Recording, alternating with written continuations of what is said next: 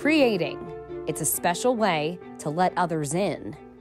Jonah Dillon has gravitated towards art expression for as long as he can remember. I feel like a lot of the time I'm inspired just by like things around me. His years of work are captured inside this portfolio. But his current specialty And we gotta get paint. is happening just outside his room. It was like a darker purple. This one?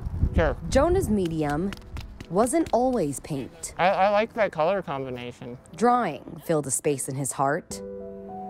I used to be able to draw and stuff with my hands most of my life until after high school. Like now I can't use my arms as much as I used to be able to. I don't know, I just didn't really draw for a while. I didn't do anything artistic because I couldn't draw and I didn't know what to do. All right, Jonah, I'm gonna show you. Art can provide a feeling of freedom. We can always get more. Freedoms that for Jonah dwindled over time. My condition, it like progressively just gets worse and worse. Instead of focusing on what he didn't have, he thought about what he did, his artistic mind, and his motorized wheelchair. I kind of don't think I want to run over it again. I kind of like it. About 3 years ago, I had just decided to try it.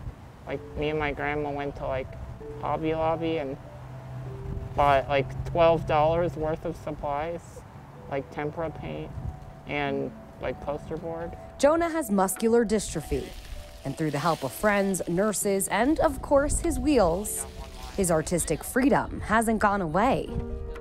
People seem to really like the paintings more when they know how they were created. They're a lot cooler than I ever thought they would be. It's simply transformed over time. You shouldn't let things you can't control like prevent you from doing what you want. Anyone can create art, even if they don't know how or need to find a new way. In Austin, Texas, It's all right if it's not perfect. I'm Jessie Cohen reporting.